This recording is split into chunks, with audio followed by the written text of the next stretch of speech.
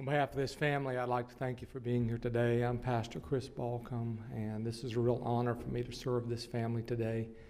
Your presence here today means more to them than you probably realize.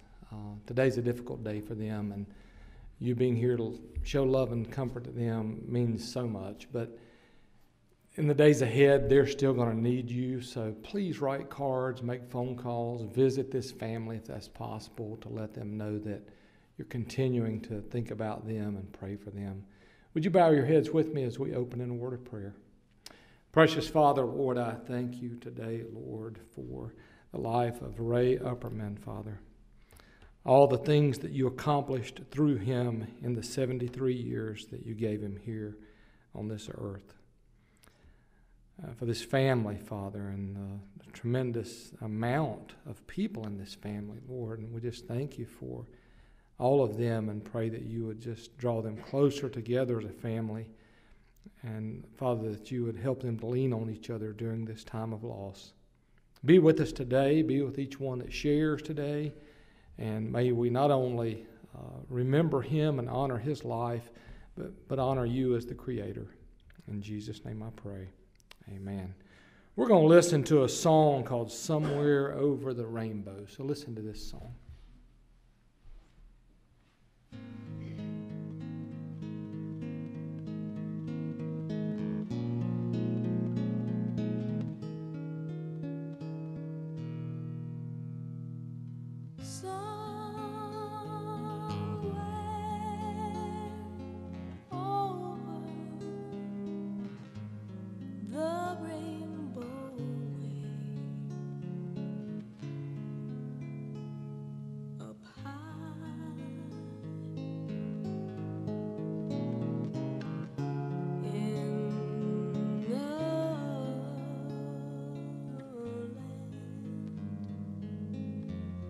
That I heard of once in a lullaby.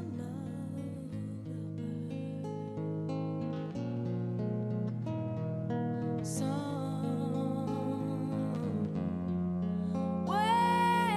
over the rainbow skies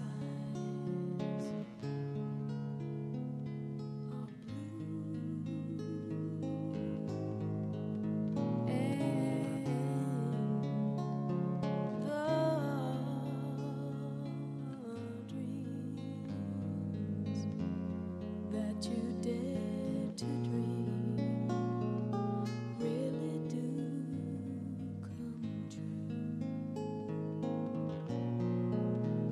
Someday I'll wish upon a star and wake up where the clouds are far behind me.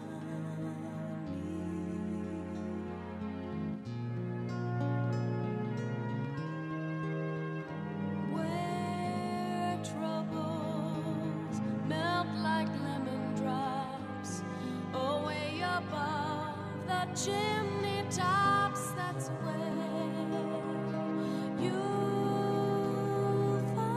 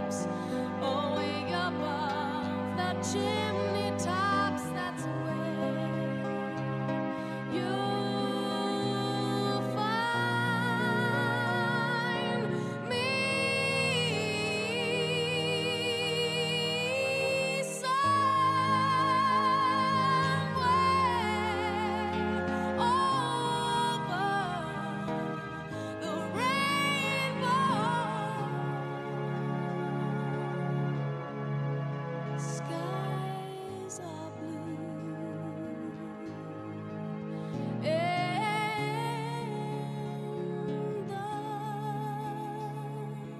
the dreams that you dare to dream really do come true. If happy little bluebirds fly above the rainbow wide, oh, I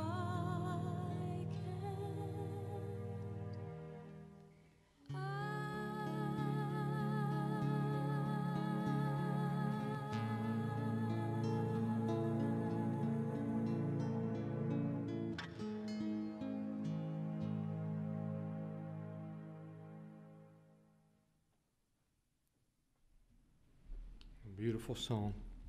I want to invite Bruce to come and share, and then following him, if there's others that would like to come, then you can do so.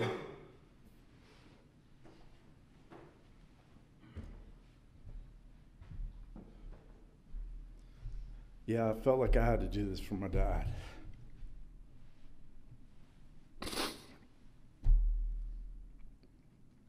Growing up, my dad,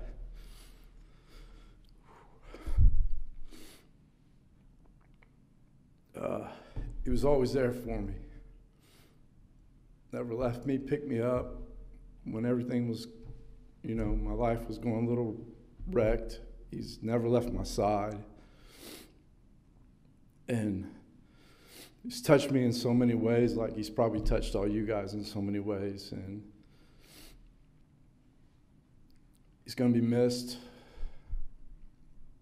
And I have a hope in my heart that one day I'll see him again. And I'm going to hang on to that. And I know my uncle and my grandma's going to be there waiting for me too. That's my piece. My dad is a very special person. And I love him very much. I'll keep it brief.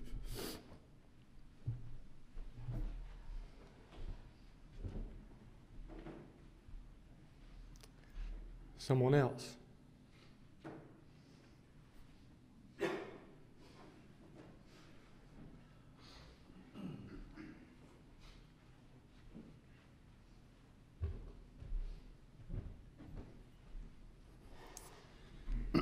Yeah, I told Caitlin I would come up here and say something for her on her behalf. Obviously, Steve was an absolutely amazing man, as we all know. Anyone that's come into this family knows you're automatically a part of the family the second you step in the door. I know that. I know Denise knows that. Everybody that came in as son-in-laws or daughter-in-laws or anything like that, just such an accepting man, and everybody was always there. So it was just great to have him as a father figure, as well as my own father, knowing that based on their examples, the father that I can be for the twins on the way. And I know every time that I hear a phone ring, and if it's that Samsung ring, I'm just going to hear, "Hey, buddy," as he would always say. So the one thing he would ask me all the time, which is important to my life, which he dove in straightforward, he would always say, "How's the team? You guys going to win a state championship this year?" I'd say, "Well, the girls are." "Well, what about the boys?" I don't know. Weddington's pretty good." "You're going to beat Weddington." So for me, right before he went, we did it, man. We beat Weddington. We finally toppled them. So I know he was proud of that and was excited to watch that while he was in the hospital. So just an amazing man. I know we're all going to miss him, but so many ways that we can honor him with the things that we do on a daily basis. So.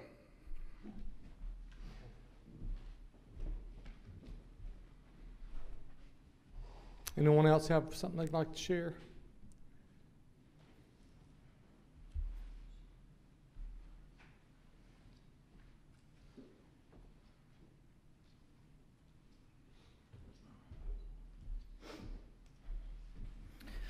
Uncle Steve was like a second dad to me, especially after my dad passed away.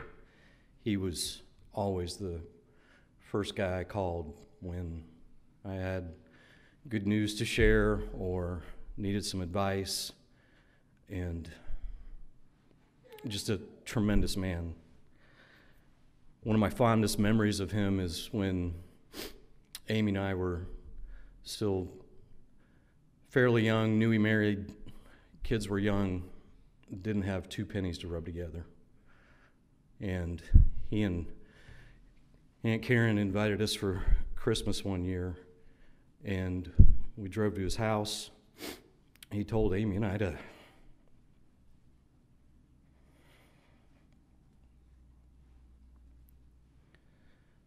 told us to get in the car, drove us to the Toys R Us store and said, fill up a cart for your kids.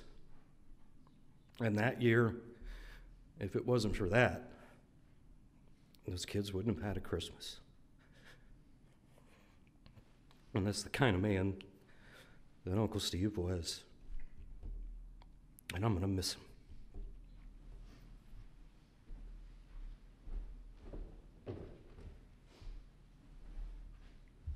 Anyone else?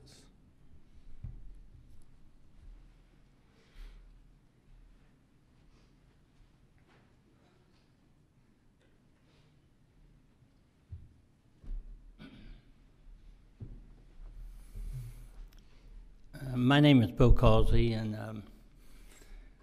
I knew Steve through the Navy. So most of the children and grandkids especially, and great-grandkids was before your time, except for the Bruce and Steve. I knew them when they were growing up. But I met Steve, we served on the U.S. Oak Hill, LSD-7. And this was in 65 through about 68 or so. And I had been on deck force and then got into dispersing. And if you don't know what dispersing is, that's where you pay the crew. So that was a pretty good job. And Steve came on board, and I met him. And we needed a striker. That's what you call the person that's coming in to learn the job, into the dispersing, and Steve had applied for it. So he came in there, and of course, his personality and all that was unique and amazing. So he got the job, and he and I worked together for, I guess, a couple of years before I actually got out of the service then, and Steve then took over my place. But during that time, we played softball together. Of course, he was always, in athletics, and I was too, and enjoyed that. We had our big rivalries between Ohio State and Georgia. And, of course, he was a big Ohio State fan. And after I got out of the service, I did go to visit him a couple times, and I came up here and saw him a few times and stayed in touch with him a good bit. And we kept talking about, this is where sometimes we have to follow through. We think we're going to get to see people, and we keep putting it off, and we don't do it. And I said, I knew Steve liked to play golf. He loved to play golf. And so I had started not too long ago. I'm horrible. I always said if I played with anybody I could beat, I'd never want to play with them again because they'd be so bad. So anyway, I kept calling them. We kept talking about it. I never did get around to it, though, and I do regret that. So that's something to keep in mind. Don't put off things. If you're going to go visit somebody or talk to them, make that trip. Make sure you stay in touch with them. But I will say this, Steve was always so much fun to be around. We always had a great time. He always was energized, he always had some plan. And sometimes we do things on the spur of the moment. One time I remember when we were out in California, we'd gotten together at the house, and apartment. Barely could afford an apartment back then, Navy days. And as a lot of you all know, he liked to make pizza. And I think some of the children, maybe even the grandchildren have gotten them, taken up that. And he'd come over to the house, make pizza, and so we're there at the house one evening, and we're like, it was New Year's Eve, we're like, hey, let's go to the Rose Bowl. And he might have brought it up, I'm not sure. It's late at night, so we all hopped in a car and went to Pasadena. And we got there so early in the morning that we were able to really get a good spot. So that was very memorable. About Steve, though, he had such a big heart. Help anybody. And that's one thing. He was just always upbeat when I was around him. In the Navy, afterwards, always. And I hope everybody takes that home with them. What a tremendous guy he was. And I will really miss him. Thank you.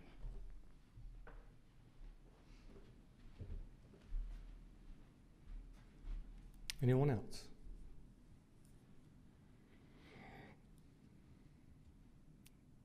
Okay. I want to share a story with you today. I've never met Steve, but what an incredible person sounds like he was. And just looking at his wife while I was sitting here and hearing all these people tell the stories, and I can't imagine what she's feeling today. To lose the person that knows you better than anybody. That's got to be difficult. And for you kids, losing your dad, my heart goes out to you. Sounds like he was an amazing person. I don't know where you were when you got the news that he had passed, but you probably will never forget that moment when the phone rang or when that moment came, and maybe you were with him when he took his last breath. I don't know. But in the Old Testament, there's a story about a guy that got up thinking it was going to be like any other day. And his whole life changed that day because everything that he knew as comfortable in his life was gone. And the person I'm talking about in the Old Testament is a guy by the name of Job. And Job woke up one day, and Job was a holy, righteous man. He loved the Lord, lived his life for the Lord. He had a great wife. He had 7 children that he just adored. He owned a lot of livestock. He had servants. He was wealthy. He was respected. He was a great man. And everybody loved him.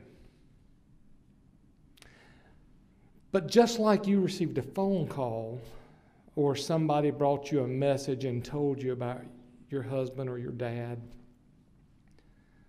somebody brought some news to Job. And the news was that everything he had was gone. These raiders had come in and they had stolen all of his livestock, taken his servants. His children had all burned up in a fire. They were all together in a house having a fellowship time together, and the house caught on fire and they all burned up. And so 4 different messengers brought more and more bad news. And what it was left with was his wife and some memories and some friends. And that's sort of where you guys are today. Your life has changed. And you've got to decide what you're going to do with today. How do I move forward? And that's hard. It's really hard. You're going to need to allow yourself to grieve. Allow yourself to cry, to wail if you need to. But let me tell you what Job did. He had the same choices that you have. And here's what those choices were. Job could have chosen to live in the past. And I've seen folks do that when they receive something like this happen in their life, especially a mother who's lost a child. She'll lock herself up in that child's bedroom and never change anything in that room and just become a hermit. She's afraid to try anything new because she's afraid she'll forget. But Job didn't do that. Job could have chosen to listen to his friends. He had some friends that came along, and they were trying to help him by giving him some advice. And family, there's going to be some people that's going to come to you over the next several days or weeks even and try to give you advice on how to move forward. And there's going to be times when they're going to say something that their intentions are good, but they really don't have a clue how you feel. Often I'll be in a visitation line and I'll hear somebody say to a woman who's lost her husband, and she'll say, "I know exactly how you feel," because she's lost her husband. But in reality, we all feel differently. And so there's no way anybody can relate to exactly how you feel. But Job's friends came along and they said, "Job, buddy, this is your fault. You've sinned against God. God's angry with you, and He's punishing you by allowing all this stuff in your life to go away." But that wasn't true, because the very first chapter of the book of Job says he was a holy, righteous man. But had Job chosen to listen to that, he could have lived the rest of his life confused, trying to figure out, what did I do to make God so angry at me? The Lord taking Steve is not punishment for any of you. But Job could have listened to that. Job could have listened to his wife. His wife came along and said, "Honey, why don't you just curse God and die?" In other words, get mad at God. Now, I've seen that happen too. I did a service recently where I walked into the family room during visitation, and the family, just like you guys, had never met me before that day. And there was this man, and his sister was young, and she had overdosed and passed away. And so she was in her 30s, and her brother was so angry at God. So I walked up, standing, waiting to talk to him, but he was, with everything in him, just looking upward and cursing God. The look on his face was pretty amazing when I introduced myself as the pastor. But Job could have done that. And maybe some of you are feeling that way. You're angry at God, but this isn't God's fault. We live in a body that gets sick and a body that will die. But Job didn't do that either. Job could have also chosen to just live the rest of his life right there at that crossroads and not live in the past, not listen to his friends, not listen to his wife. He could have just lived confused. And I've seen that happen too, where folks will just try to drown their sorrow with either drugs or alcohol so they don't have to feel the hurt. But Job didn't do that either. What he did do was the right thing, but it's probably not something you're going to be able to do today. What it says Job did is this. In chapter 1, verse 20, it says, "Then Job arose, he tore his robe, and he shaved his head," which is that outward expression of grief, just like we wear black to a funeral today. Back in that day, that's what they would do. They would shave their head and they would tear their robe. It says he fell to the ground and he worshiped. He said, "Naked I came from my mother's womb, and naked shall I return there. The Lord has gave and the Lord has taken away. Blessed be the name of the Lord in all of this, Job did not sin nor charge God with wrong. Now, how do you do that? How do you praise the Lord for taking your loved one away? But that's what Job did. And like I said, you're not going to be able to do that now, but at least I don't think you're going to be able to. But I hope in the days ahead you will, because for a person, just like his son said, he said, I have the hope of seeing my dad again someday. With all my heart, I believe there's a place called heaven. I know there was a man named Jesus Christ who was God in the flesh that came, and he is the only God. And I know that he came to earth to make a way for us to have eternal life. Our great-great-grandparents, Adam and Eve, made a mistake in the Garden of Eden. And because of their mistake, we've all been bitten by that thing called sin. And now because of that, we live with that nature to make choices. Some right choices and some wrong ones. And so God saw that we needed a way for redemption, so he sent his son Jesus to the cross of Calvary to provide us a way. Adam and Eve gave dominion of the earth over to Satan. The Lord took that back. Matthew chapter 28 says all power and all authority are his now.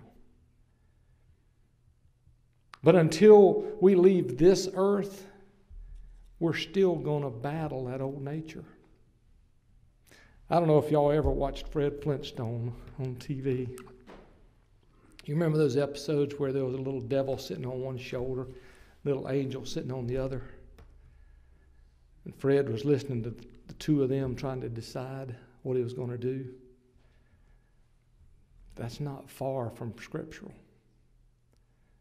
The Bible says we have the inner man that's the deciding factor in our life, and we have the old man, which is Satan. We have the new man, which is the Holy Spirit of God that lives within us.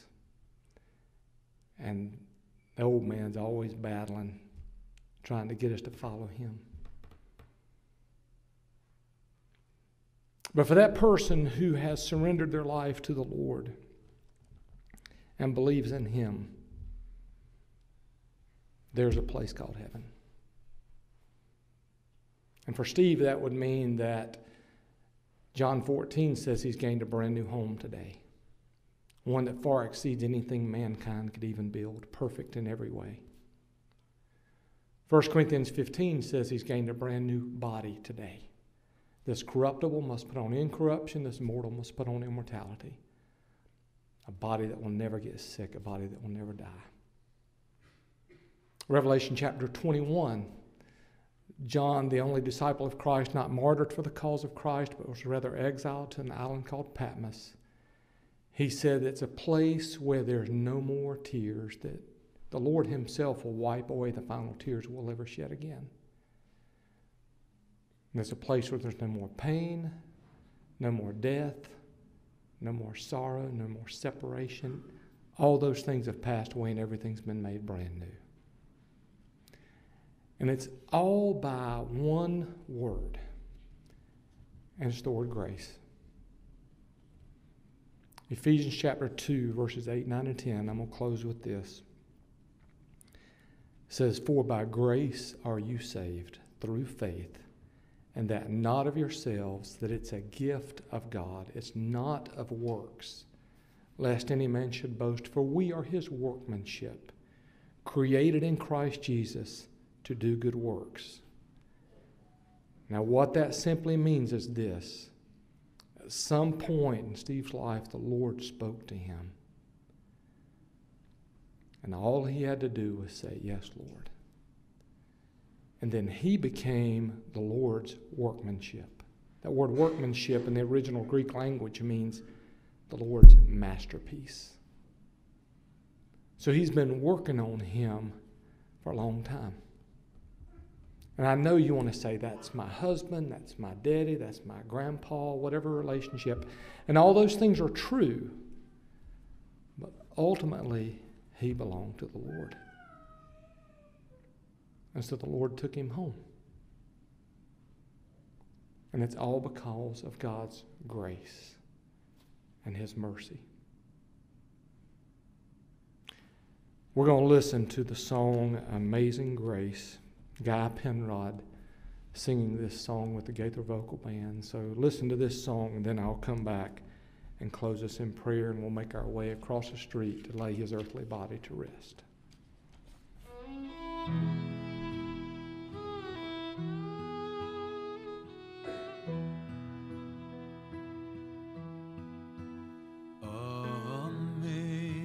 Amazing grace, how sweet the sound that saved a wretch like me. I once was lost, but now am found, was blind, but now I see. 'Twas grace that taught my heart to fear, and grace my fears relieved. How precious did that grace appear, the hour I first believed.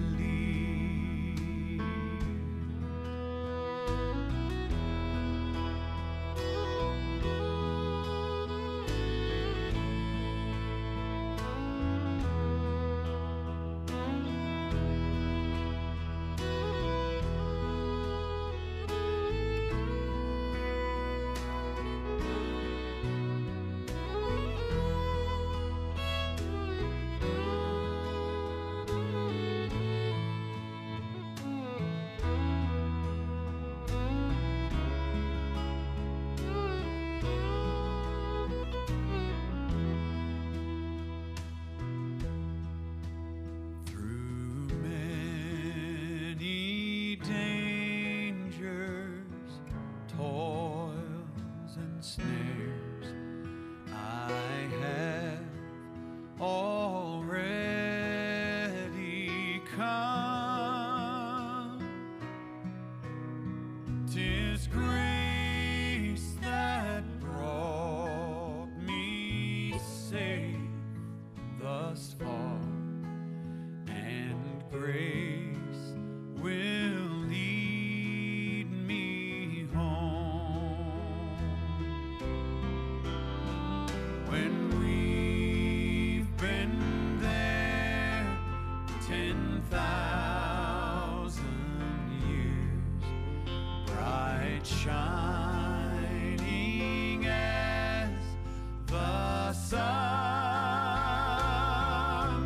we've no less days to sing God's praise than when we first begun. We've no less days to sing God's praise than when we first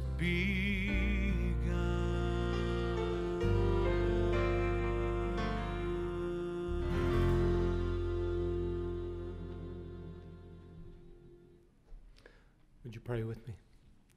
Father, I thank you, Lord, for this day. I'm thankful, Lord, for your amazing grace, for your mercy, for your love. Be with us now as we go across the street, Lord, and lay this earthly body to rest. draw this family closer together. In Jesus' name I pray. Amen. Would you stand?